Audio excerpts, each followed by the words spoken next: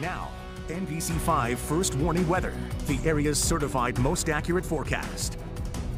Well, rainy Sunday, as you predicted, Matt. Yeah, the bears are coming out. The snow is melting. You certainly know it's spring, but it didn't feel like it today at all. No. Yeah, we were stuck in the 40s today. We had the rain, and we had a pretty healthy drink of water across the region. This is from Port Henry. Sawyer Brassard sending in his rain total there. You can see the rain gauge coming up to about 1.7 inches of rain, so right in the forecast there, 1 to 2 inches of rain. We did come in with a little bit less than that in parts of the Champlain Valley, but we've still got the rain in the forecast through tomorrow, so by then we should certainly reach the 1 inch mark. So with all the rain that fell, the lake is at an elevated level now, right near flood stage in Port Henry, 99.71 feet. Keep in mind, flood stage is at 100 feet, so it's just minor flooding all the way up to even parts of Quebec, or right in the Richelieu River right there, 99.65 feet, and parts just north of the border there. So the lake is a little elevated, but we're not seeing any major flooding concerns, which is the good news.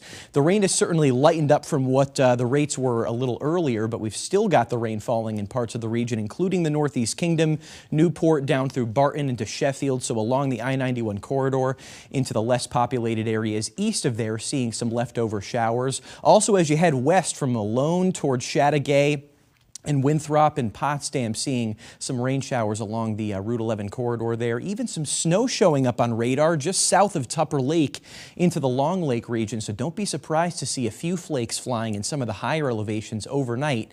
And the big reason for that is we've got this very big pocket of cold air aloft. You can see our water vapor looks quite complicated here. There's many little disturbances nestled in with the larger low pressure. You can see a little spin there just east of Pittsburgh and another one right by Minneapolis. It's a very slow-moving gyre of disturbances that really take until middle of the week to get out of here. So that means numerous showers tomorrow redevelop after a little bit of a lull tomorrow morning.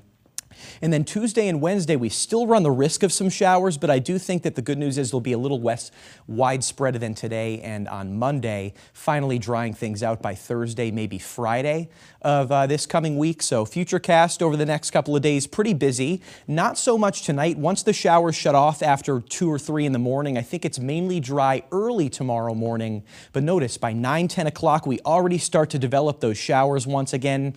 And by lunchtime, middle of the day, we should see some more widespread showers developing. So the rain will be on the lighter side compared to what we had today, but just keep in mind it's still a raw and gloomy day all the way through Monday evening.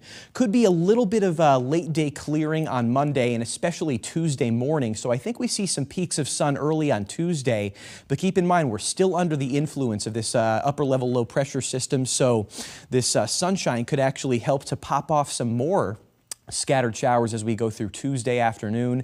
And then once again, this last little disturbance coming through on Wednesday, that means more showers and clouds up until about Thursday. And even though we dry out later in the week, it looks like we still have the risk at above average precipitation going into next weekend. So the unsettled pattern takes hold, and you'll certainly see the continuation of that tomorrow. Raw and gloomy, 41 in Lake Placid. That's the high for tomorrow with numerous showers. 40s as well for most of Vermont, and even 40s down into parts of the Upper Valley. 49 in Springfield, 46 in Ludlow. So the 5-day forecast has a lot of clouds, a lot of showers through Wednesday. Thursday is looking a little better, and then Friday should see some 60s back in the picture with hopefully drier weather continuing into parts of next weekend.